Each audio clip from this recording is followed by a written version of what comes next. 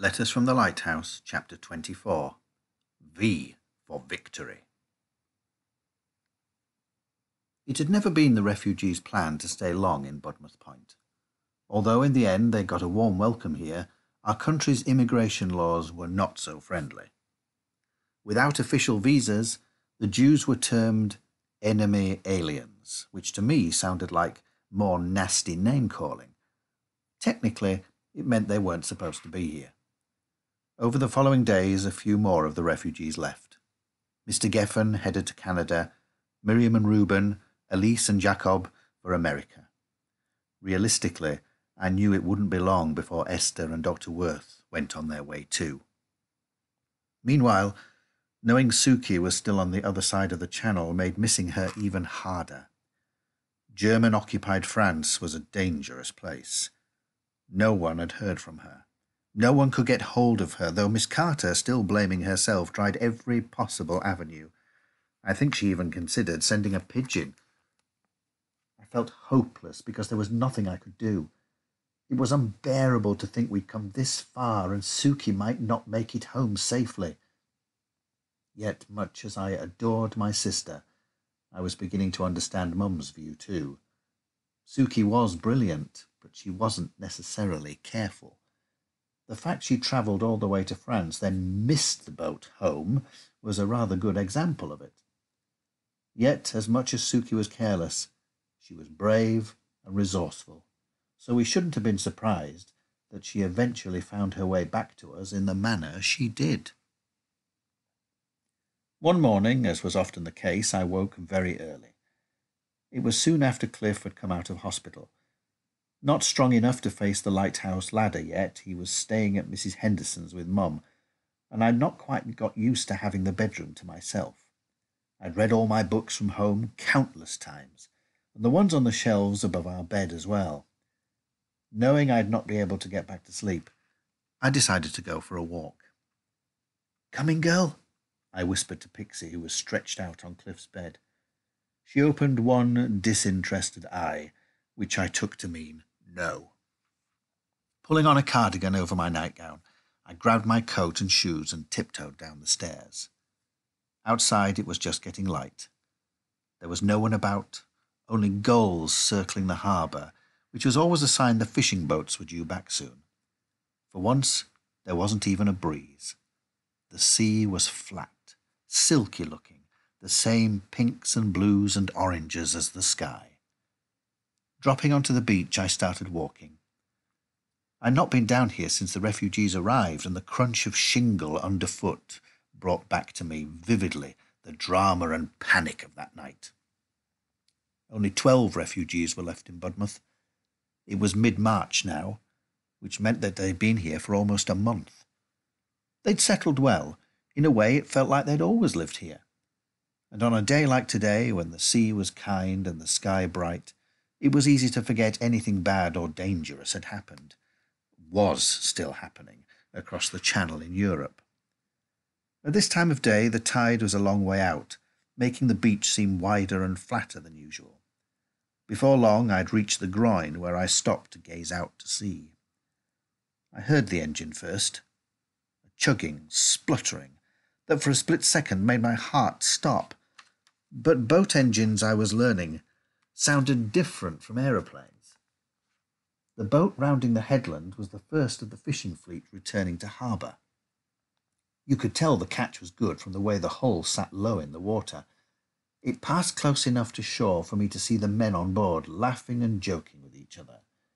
One of them waved to me, a proper, gleeful, two-armed wave above his head. He made me smile as I waved back. By the time I reached the harbour again, the fishing boat was already moored up. The men had unloaded their nets and were stacking boxes of silvery fish on the quay. It was an impressive, delicious sight, and got me thinking about mackerel on toast for breakfast. So I wasn't paying a huge amount of attention when someone called out, "Olive, is that you?" I froze to the spot. I'd have known that voice anywhere. "I can't believe it," she cried. It stunned me. I couldn't believe it either. But there was no mistaking who it was. I didn't even get a proper look at her. She threw herself at me with such force we both fell backwards across the cobbles. The person holding on to me was soaking wet and terribly in need of a bath. I didn't care. I clung to her as tight as she clung to me.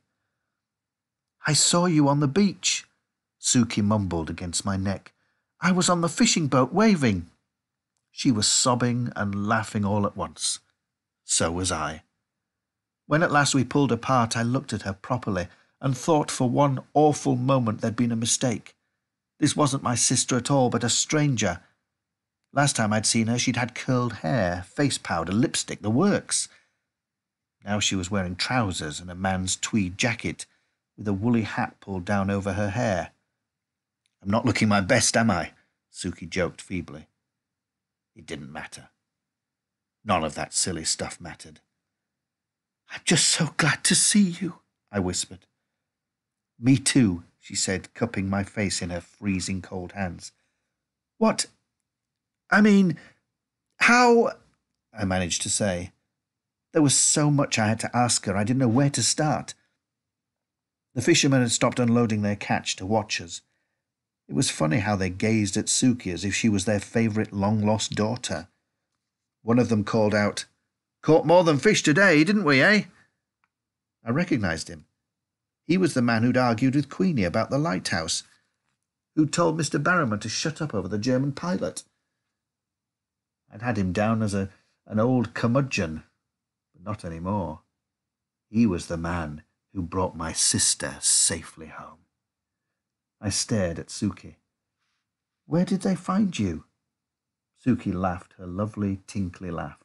"Oh, adrift in the channel in a rowing boat. They rescued me late last night. It was a stroke of absolute luck. I can't thank these dear chaps enough." It was just how things were with Suki. Even in the middle of the English Channel, she'd found people willing to help her. This time, though, she'd been the one trying to help others, and she'd risked her life doing it. It was easier and warmer to go straight back to Mrs. Henderson's. She'd made tea and crumpets and banked up the sitting-room fire so it quickly grew stifling. Suki, in borrowed dry clothes, her hair wrapped in a towel, sat as close as she could to the hearth to get warm. We didn't mean to wake everyone, but it wasn't long before Cliff came downstairs. His face was an absolute picture when he saw Suki. Throwing his arms around her, he stared at her, speechless. "Can we go to the cinema again?" was the first thing he managed to say. "A proper trip that lasts more than 10 minutes. The next footsteps on the stairs were Mum's. Seeing the chair pulled up to the hearth, she stopped in the doorway. "Hello, Mum." Suki rather sheepishly stood up. "Oh, Suki," Mum said quietly. "You silly, silly girl." I braced myself for the hugs, the kisses, the happy tears. Cliff's favourite bits in films were when long-lost people got reunited, yet this was real life concerning people we loved. Mum, though, wasn't smiling. "You weren't well. The doctor told you to rest, didn't he? No work, no stress. That's what he said," Suki tried to explain. "Oh, my darling girl," Mum murmured. "I've been so desperately worried about you." Suki started crying. "I was only trying to help. I knew you wouldn't want to let anyone down." When they hugged, it was like watching two people cling to each other for dear life. It was quite overwhelming, and so typical of Mum and Suki, whose love for each other was always the boldest, fiercest kind. Eventually they sat down on the settee. Suki, her feet tucked under her, leaned against Mum. "I've got some explaining to do," Suki admitted, addressing me. "I'm so sorry I left you and Cliff during the air raid. I shouldn't have shouted when you came after me." Knowing what I knew now, it made sense that she had. Me calling Suki at the top of my voice when she was pretending to be Mrs. Arby would have blown her cover. "I ended up with Mum's coat," I told her, "and I found the note you'd hidden in it, so we managed, eventually, to work out what you were up to." I could sense her looking at me, really looking, like she was seeing something new. "You clever old stick," she said finally, which made me stupidly pleased. Then she unwrapped the towel from her head and shook out her damp hair. "Good grief," Mum gasped. "Your beautiful hair!" "It's so short," Cliff cried. Actually, it wasn't much shorter than mine, but you could see lumps hacked out of it. A haircut done in a hurry. "I had to," Suki explained. "It was a disguise to get past the soldiers." Cliff looked aghast. "I've never seen a boy with hair like that." Personally, I thought it looked daringly glamorous, especially on Suki. Mum ran her hand over it like she was stroking a cat. "Why do you get yourself into these scrapes?" she said, though not unkindly. "You didn't even have the good sense to catch the right boat home again." "I didn't miss the boat on purpose, Mum," Suki replied. "I met someone, and our meeting took longer than expected. You see, the man, Monsieur Bonnet, knew Dad." Mum's hand fell into her lap. "How?" "He was with him at the end." I covered my mouth, but Suki reached for my hand and clasped it tightly in hers. I hoped some of her courage would seep into me, because I wasn't sure I was ready for what she had to say next.